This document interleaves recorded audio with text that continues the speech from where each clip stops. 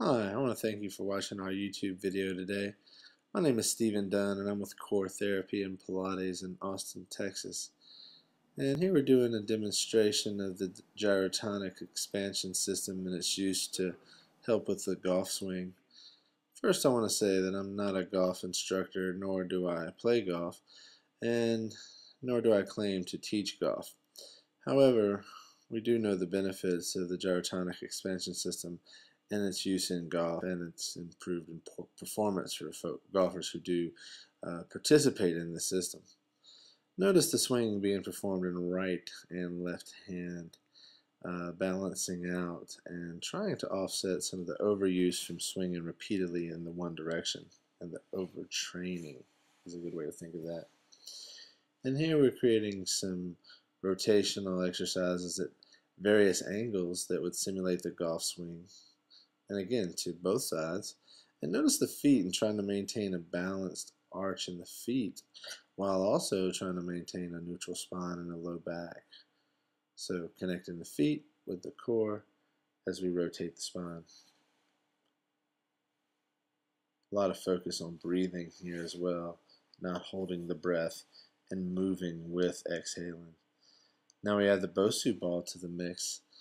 And the Bosu creates a standing challenge with the balance and creating a whole different realm of exercises from the standing position in the upper body while maintaining the core on the Bosu.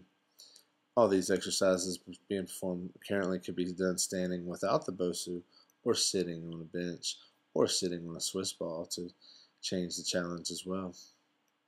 And now adding some more rotational movements in. Lots of focus going on here and a lot of work on the ankles.